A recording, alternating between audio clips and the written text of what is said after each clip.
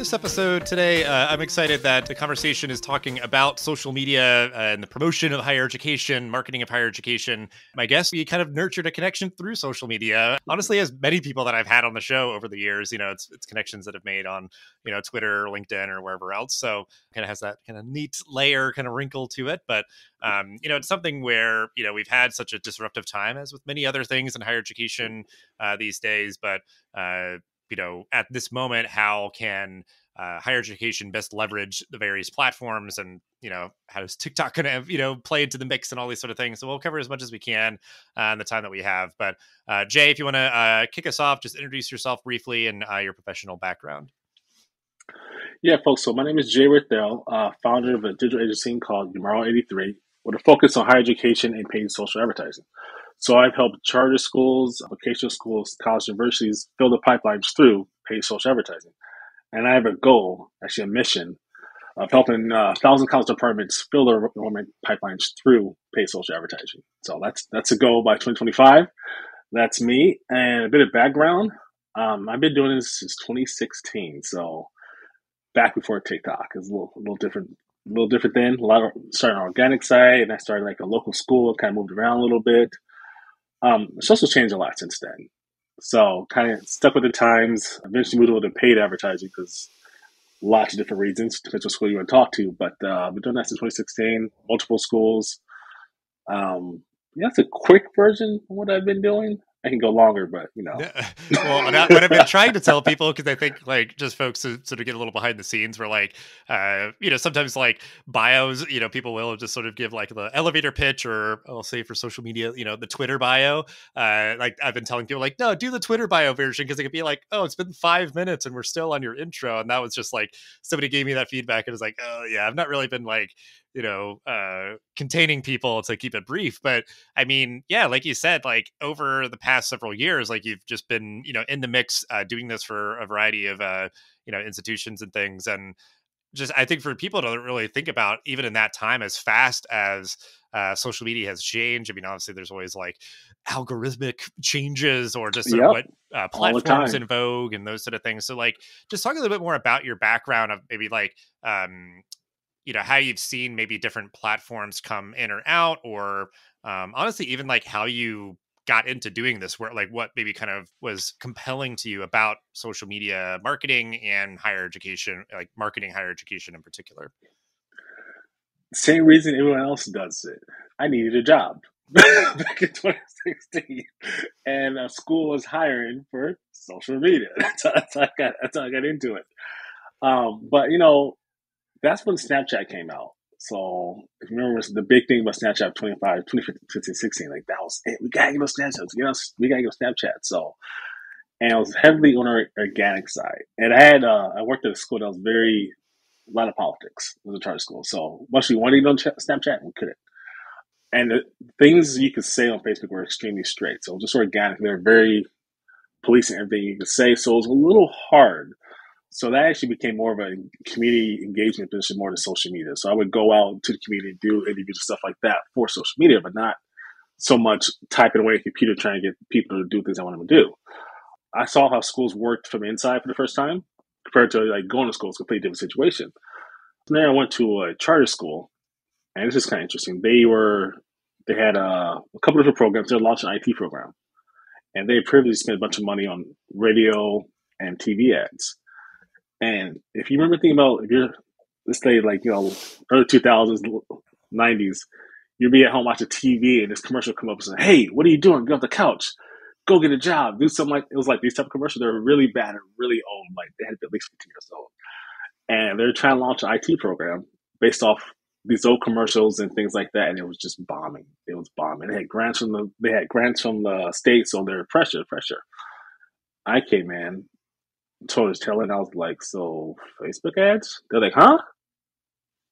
Long story short, we launched Facebook ads with a new strategy, and we filled the pipeline for like 3 weeks. And it was kind of a big deal. They filled the pipeline. They lost a lot of grant money. So it was one of those schools where it was a nonprofit, but it relied on grants and things from the state. So no students, no money, and trickle down effect.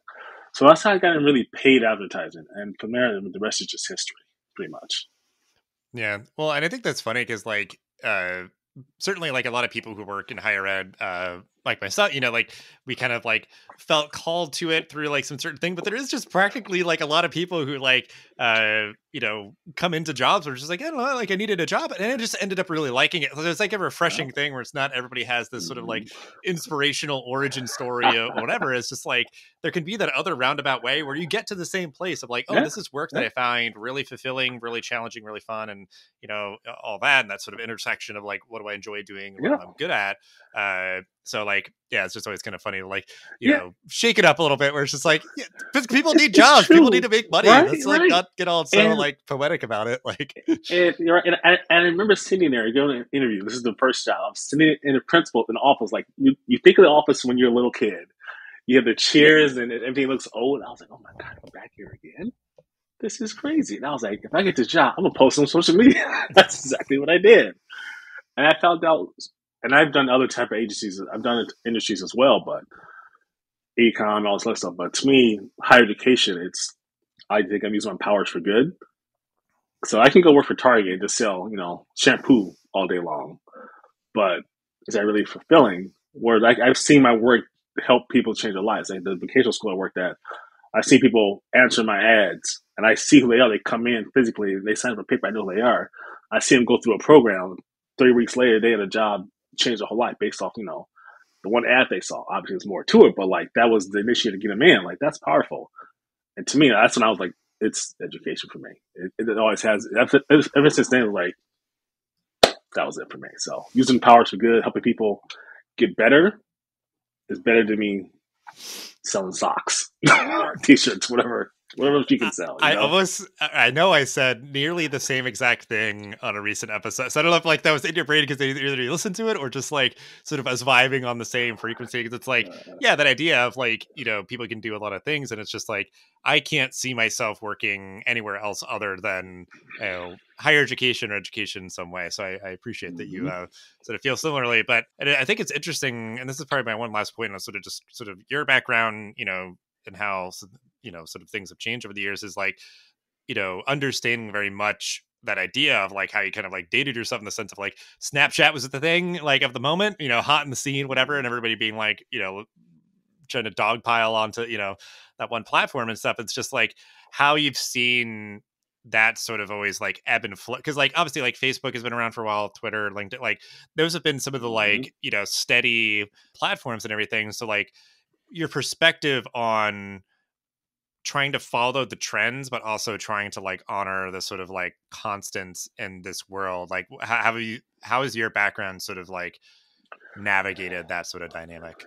So it's interesting. So every year or so, something new pops up. It's just, and most schools are slow to jump on board. They're just paranoid for a million different reasons. And in my world, ad space, the big thing for us a couple years ago was iOS 14. So if you don't work in marketing, you don't know what that is. Long story short, data, lack of it. Now it's hard for us to target people. Extremely hard than it used to be. Before, if you know how to target people, you don't have to be a marketer. You can just target them and bam, and done. But all that's taken away. Facebook got in trouble so many times for so many different things. So a lot of targeting is gone. So now you actually have to be a marketer. You just can't type in some targeting and call it a day. You have to actually market to people. And I found out in my experience with schools, they still think it's the same. So I can just punch in targeting and go after somebody else. We can't do that anymore. I was told the other day we have to find someone in the Southwest who's a career changer, who's a certain type of job title, who wants to have this job. I was like, that person does not exist. No market on the planet can do what you're asking. It's not a thing. So a lot of it's like mind shift. You gotta get with the times. The trends, like if you're on TikTok, unfortunately, you are losing somebody. That's just the reality of it. A lot of people are like the Chat GPT thing was on, which blew up on LinkedIn pretty fast back in the fall. Like, people are losing their minds. Like, well, what's going to happen? We lose our jobs. Like, no, you lose your job. Maybe that's because of you, not because of Chat GPT. I don't think that one thing can help you lose your job. But I would say trends are extremely important. You got to go with the times. Like if you look for a certain student, you got to go where they are. That means you got to be quick to move, not go through 10 layers of red tape to get something going. Like we mentioned before, TikTok, it's a big deal, but data is a bigger deal to schools. So from what I understand, a lot of schools would like to maybe do it, but they're concerned about the data. Hence the hearing we had a couple weeks ago. So the big thing was like, where's the data housed? Is it housed in China or is it housed in the United States? And I think the TikTok, that's why they had Project Texas. So data is stayed in the U.S., which I think is not. I think it's supposed to be done sometime this year. I don't know for sure. The schools are like, no. We got to be 100% sure before we do that. Now, some schools have jumped on that. The majority, they won't. They're just paranoid. And that's kind of those things like, you could wait and lose some traction, or you could just jump on. And with the politics of schools, it's harder to jump on that train. But I would recommend, if you can, get on that. Also, I'm not a big fan of organic. I don't do it, but Facebook is making a push to compete with TikTok, obviously. TikTok hurts Facebook quite a bit. So Facebook Reels are making a huge comeback. Like Facebook is pushing certain like Facebook turns a dial, do whatever it wants. We don't understand. Like Facebook does whatever it wants. It can push posts, it can push whatever it wants. Like, when organic died on Facebook, because Facebook killed it. They wanted to do it. They control it. So now they're trying to compete with TikTok and YouTube Shorts. So now they have Reels, and Facebook just turned the dial up, and your Reels get way more attention right now. So you got to pay attention to the signs. And you got to go with the flow, because that's what the people are. Unfortunately, we don't own any of these platforms, obviously, but that's what the people are. So you got to go with the flow, or get left behind. That's just the reality of life these days. Yeah, and that's kind of. I wasn't sure, I guess, necessarily like what your answer is, what it is going to be, but it makes a lot of sense because, like, yeah, we're almost just sort of, I was gonna say like almost just like victim to the algorithms or whatever, because like we kind of have to suffer and figure them out and sort of, discern, from the tea leaves of like, oh, okay, this is like is organic versus paid, or if you put the link in the comments versus in the post, or like, all these sort of things and seeing what works. And I think that's, if you sort of like meditate on it and kind of process and, do some reframing, is like, that's part of the fun, I guess, is A/B testing for some people. Else. But like you said, because actually I was listening to a podcast the other day about like direct to consumer, like clothing brands and all these sort of things. It was that idea of what you're saying, where like back in the day, you could like build a business like pretty well just through like paid Facebook ads or whatever else. And it's just like that has sort of been waning, for so long. And just, one, like where are the users that you want to market to? And then like what platforms are conducive to maybe the type of content that you can or are willing to do, or, I don't know. So yeah, there's a lot of discernment of like, on one hand, follow the trends, but also it's like, do it in a way that's like relevant or correct, those sort of things. So yeah. And when I say follow the trends, I mean, don't blindly follow anybody. So you got to think, Facebook's been around for what, going on 20 years or something like that. No social platform has more data than Facebook. None of them do. Facebook still, in my opinion, is the best one to target, hands down. TikTok's been around for a couple of years. And Facebook ad platform is better. Facebook can find the people you're looking for better than most platforms. When I say follow the trends, just follow the trends, but don't, take all your money, put it in one bucket. That's just as foolish. You test it out. Can XY complement what I'm doing now? Like what works together, not just abandon ship and go to the next, which a lot of people do. They just go from trend to trend. That's not what I'm trying to say. Don't do that. That's foolish. That's how you lose money. That's how you lose your job. Like, test it out. Does it make sense? And then if it works, then kind of shift around how you need to go. But just don't go blindly follow anything. Like, a lot of people do that. There's always like best practices. Like, there's a best practice for anything these days. And a lot of best practices for ads for Facebook, LinkedIn, things like that. I say, okay, cool. When it comes to best practices, I look at this. What's the best practice for my particular campaign, my particular account? Because it's not the same as the other account. When people see these lists online, say, oh, I want to follow these best practices. Like, dude, that's somebody just made that up. Some random person made that up. You're going to follow it blindly? That is not smart. Look at your campaign. Look at your data. What is telling you? What makes sense for that campaign? I'm telling you, it's going to be different from the other one. I have about 20 different campaigns. They don't all act the same. So I can't blindly follow just set rules. It's just not smart. You can use it as a guide. You have certain benchmarks, but you gotta be smart about it. follow what your campaign, your account's telling you, and then that'll lead you where you want to go. So just don't follow the guy over there because you found some inspirational posts on LinkedIn, which is a lot of these days. You got to be smarter about that. So.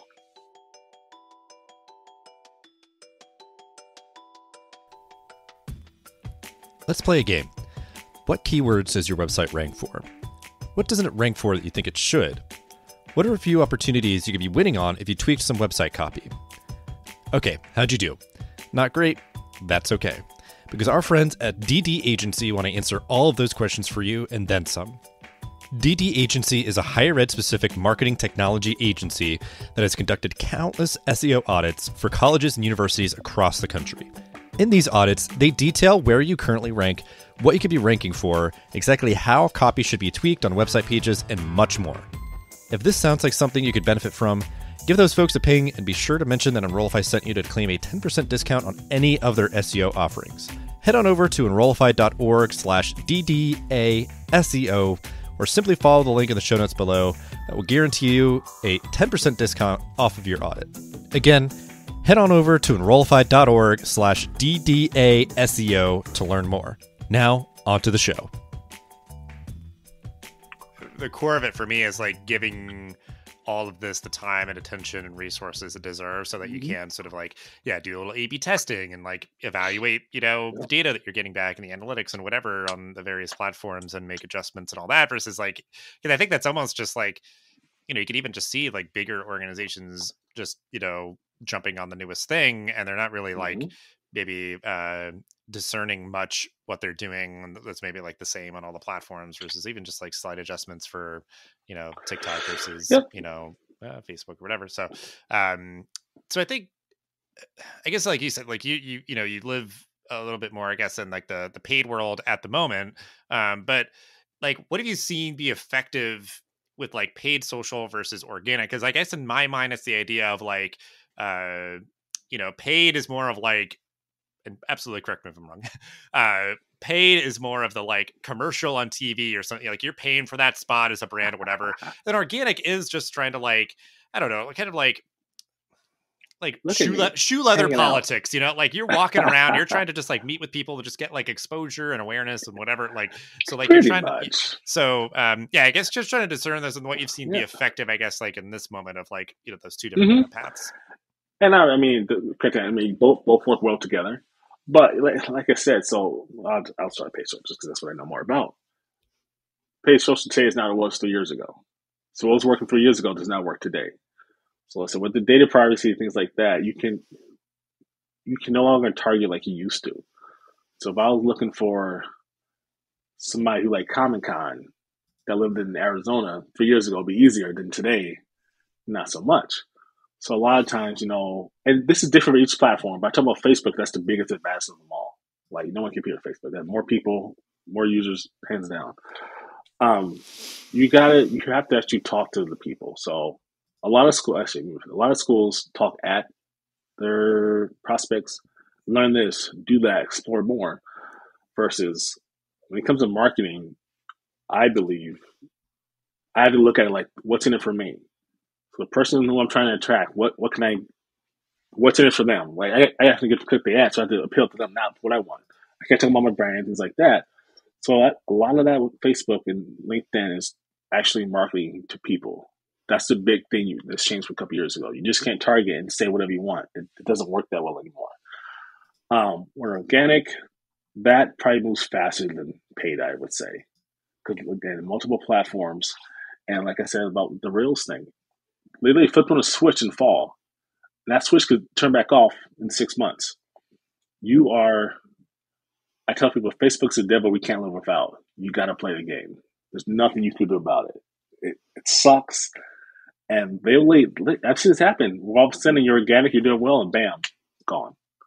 Happened on LinkedIn earlier this year. People are doing all this stuff on LinkedIn. If you remember LinkedIn like a year and a half ago, remember all those inspirational posts about how nice people were? And after a while, people figured out, okay, this is fake. Because there's so many of them. It was the same post over and over by different people. I was just trying to get attention. And LinkedIn fed into it. A lot of people complaining. I was too. And all of a sudden, it's gone. I don't see it more like I used to. It used to be all the time. They flipped the switch, and all that stuff went away. So you can complain about these platforms, but also you have to rely on them. You gotta go with the flow. Like you can, it doesn't matter if you complain or like LinkedIn did this, or Facebook, LinkedIn, Twitter. They don't care about us. We're not important. Like it's their world and we just living in it. I tell people that like they literally do not care about us. They have so much money. There's so many different versions of us. I mean, it's not you spend $1 million on Facebook. They don't care. They got 1,000 other countries that spend $10 million on Facebook. We're not important. So trends, the way it works, you just gotta do what they want to. It's like you do what they want or you don't play. It's their game. That's the reality of all these platforms. Pick one, their game. It happens with TikTok a lot too. People are like, oh, send TikTok stuff, show my stuff. They flip the switch. I almost wish they flipped, but you better find out and go do what they're doing. Yeah, So, it just makes you think of like, yeah, there's like somebody with a bunch of sliders on like a board where they're just like more of this, less of that, or whatever. Yeah, that's the that's simple kind of what it form is like is. paid versus social, or paid Yep. versus organic social, where like that's a pretty clear delineation that they seem to be oscillating, from time to Well, time. But then, yeah, is it video? Is it oh, and of course, certain video is short lengths, form. lengths of video or Yeah. something? Yeah. And now, listen, this is video has changed so much in the past year and a half, mainly because of TikTok. They changed the game. So, was there YouTube Shorts 3, 4 years ago? No. Was it Reels 3, 4 years ago? No. TikTok came out, and man, they copied them fast. And then YouTube started, catering to, they wanted to push more Reels. So you look at your favorite YouTube person a year ago, before Reels came out, and look at it now, they have nothing but these little YouTube shorts all in the front of their little banner now, because that's what they're pushing. Everybody's playing catch up, and it is what it is. You better catch up too, or you get left behind. So it's whenever some fancy new comes out, everyone plays catch up. Chat GPT's gonna look at the answer. I mean, everybody's jumping on AI now, which I understand, but everybody's incorporated it now versus a year ago. Nothing. Mm-hmm. No AI, nothing a year ago. And I was in a conference, so people AI has been around for like forever. A lot of times you don't even know if you're doing this. So when you're typing on your phone or Google and it helps you finish the word, that's AI. It's just not like Chat GPT AI in your face. So it's going to change a lot, but not really. It just makes you more efficient if you know how to use it. If you're scared of it, there's a quote saying, "Chat GPT AI won't take your job, obviously, but someone else who's using it in the same role for you, same similar role as you, will take your job if they use if they use AI better than you." I think that's true. Mm-hmm. You got to learn because this stuff changes all the time. Depending, I guess, how to sort of integrated with different platforms you're using, like doing some sort of data analysis or whatever, like, and maybe it's providing inspiration for like, copy for a blog or a social post or something. But it's like you said, it's like, it's not going to replace you, but it is this thing that can sort of augment someone to be able to be more efficient, more effective, or, Mm-hmm. those sort of things. So yeah, like I don't think that's where I kind of wanted to go next, of just sort of like looking towards the future. So I think that is one big component. And I'm sure there'll just continue to be sort of ripple still of sort of the TikTok, sort of Mm-hmm. disruption and everything. So just anything else that you're sort of eyeing, in the near future, just like, because obviously it's impossible to predict precisely. So I think it's good where you're sort of like moderating, if you're reading like top tips for whatever platform, it's like they're talking about like whatever they wrote it or before or whatever else. So like, I don't know if you just have sort of an impression of just sort of like, I guess at this point, the next couple of months, maybe just for folks, if they can kind of have some pointers. Every time I see someone says my top 10 predictions, my this, it's always some type of agenda behind it, like whether they're pushing something. So I don't like to play a game. I give you I'll say what I believe I think higher ed marketing should go. I don't like predicting anything. I can't tell the future. If I did, man, I'd be a millionaire if I could do that. I'd be living a dream. So I think a couple of different things. So platforms will change. We need to change with it. So a lot of higher ed marketing it goes up to a department chair, whoever's not that school, department chair of that department. And a lot of them just need to let go. And when I say, and I've been saying this for years, a lot of the stuff that comes out from these department chairs, these department, ads, they cater to the person in charge and not the person they're looking for. So the ads are very dry, not really focused on the other person. And I've told the story before. I worked at a school a while ago, and we're looking for certain people. It was in person, and then I put a Facebook ad out, and the CEO came up to me. Totally smart woman, way smarter than me, a couple master's degrees, not even close. She goes, "Hey Jay, come here." And she put up the phone. She was like, "I don't like this. Take this down." I'm like, "Why?" So I just don't like it. And I was like, "Oh, you?" And I said, "Oh, are you applying for the program?" She said, "No." I just looked at her. So you're not applying for the program. I just stared at her for a minute till she got what I was trying to say. It's not for you. You don't need to like it. Like that's the problem. A lot of they like I have to prove I have to like it. No, it's not. I'm not trying to find you. I'm trying to find people who want to be in your program. That's a completely different. That's a completely different message. That's a huge one. Like just let go. You gotta understand it's not about you. Obviously, video you gotta go reels. I think that's important. It is what it is. We talked about that. Move on. Um, and I would say the biggest thing in all this is empathy.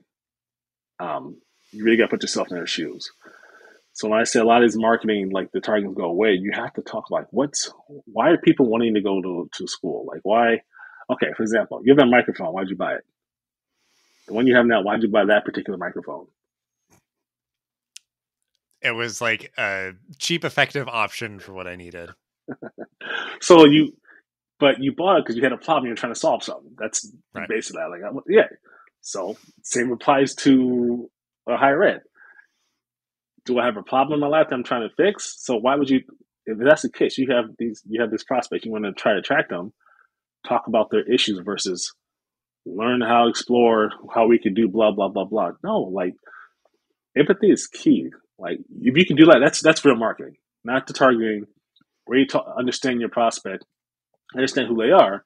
I hate to say prospect, I'd say people because they're not your prospect, so they come in your system. They're just the people. People have issues in life, all that stuff. There's a reason why people go to college, there's a reason why they don't. But if you could address or at least highlight why they should at least click on your ad, then your business. And I guarantee your ads will be better. Your game will be better. If you get them actually on the call with a enrollment advisor, then my job is done. From there, obviously, it's not to me. I don't. Some people think ads help convince people to sign up for $100,000 program. No, we do not. That's not what we do. We find interested quality people that they talk to. But empathy is, man, that's huge. Especially when it comes to messaging. You gotta say the right thing to the right person at the right time in their life. That's different levels of messaging. That's a different funnel. That's a whole nother ballgame.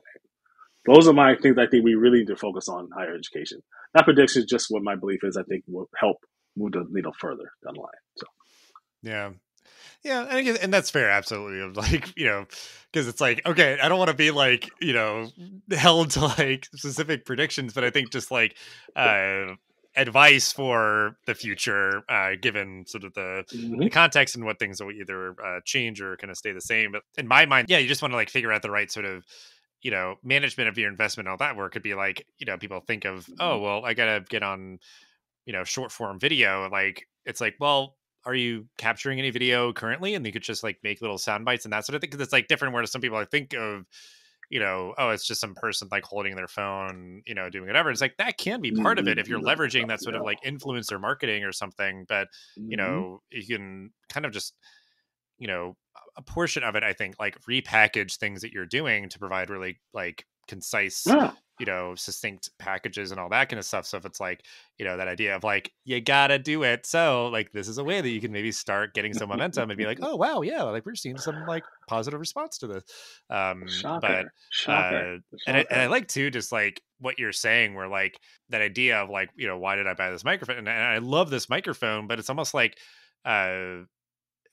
one part of it is like it's not just such a clear, explicit formula necessarily. Like if somebody was trying to sell me that, like I kind of stumbled upon it, well reviewed, good price and all that. Like I didn't want to have to think about it that much. And that's the whole idea of like almost why I like it. It's reliable, it's effective and all those sort of things. But like I didn't maybe even necessarily know what I wanted until I like found it, and then I could kind of like articulate it better. And like that you were sort of, it's like, it's at least like one layer beneath the surface of just sort of acknowledging and empathizing, like, who are you person that I'm at least trying to and again, like level set what the goal is, at least like request more information, be curious enough to kind of start the conversation versus it like, because obviously it would be a different language if you're like, sign up now immediately to do that, like register for classes at this moment. Like if you're like trying to get urgency or whatever. A lot of ads do that, and I'm telling you, they're expensive.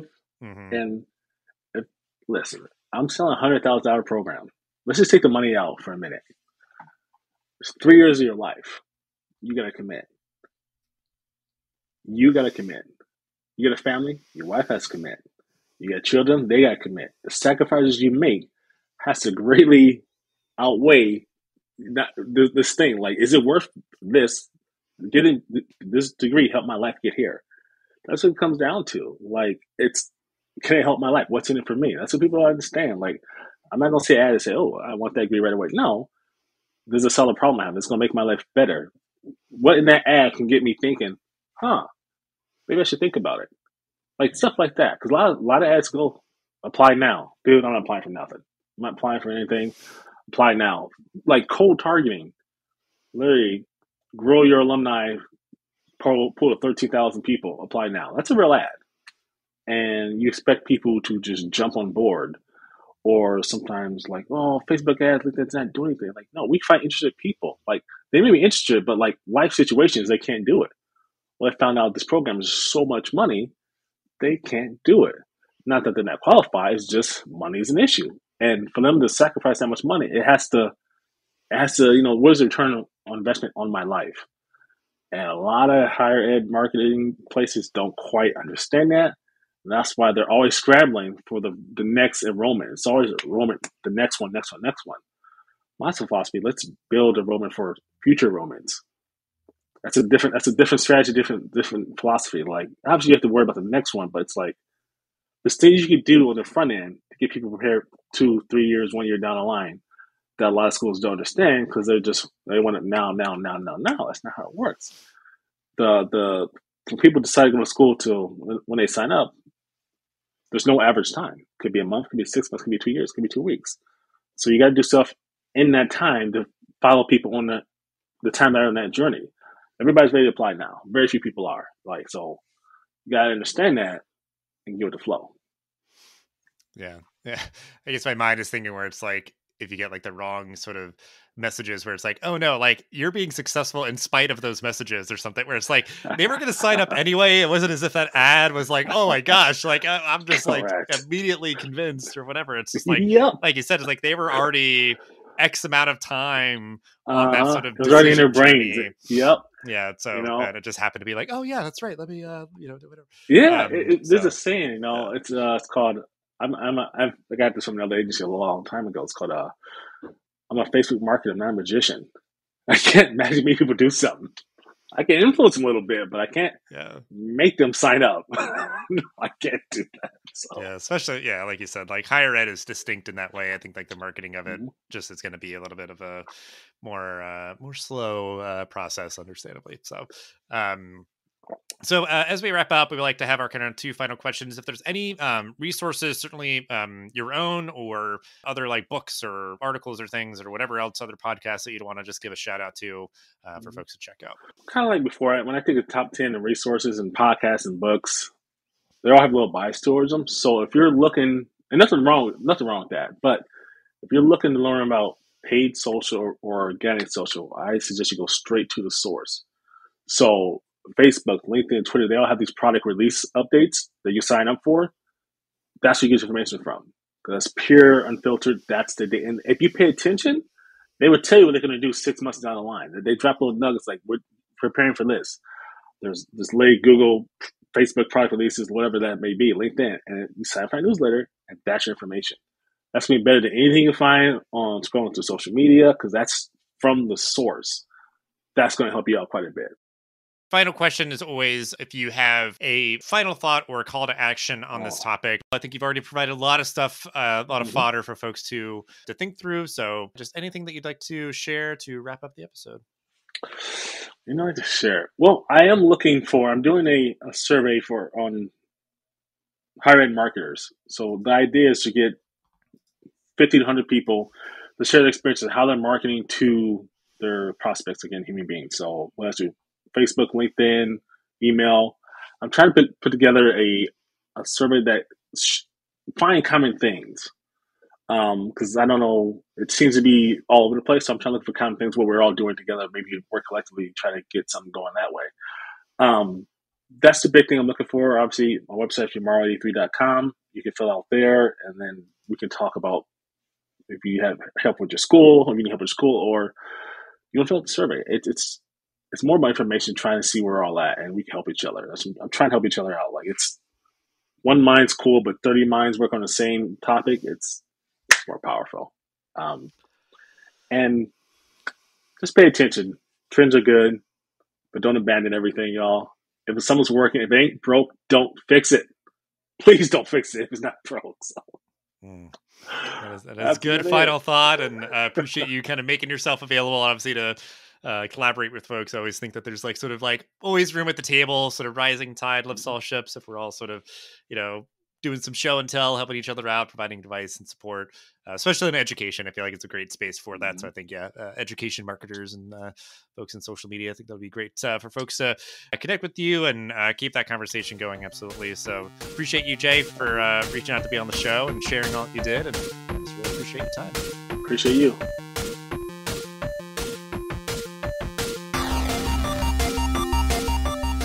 Hey, all, Zach here from Enrollify. If you like this podcast, chances are you'll like other Enrollify shows too. Our podcast network is growing by the month, and we've got a plethora of marketing, admissions, and higher ed technology shows that are jam-packed with stories, ideas, and frameworks that are all designed to empower you to become a better higher ed professional. Our shows feature a selection of the industry's best as your hosts.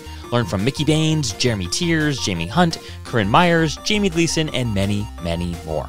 You can learn more about the Enrollify Podcast Network at podcasts.enrollify.org. Our shows help higher ed marketers and admissions professionals find their next big idea. Find yours at podcasts.enrollify.org.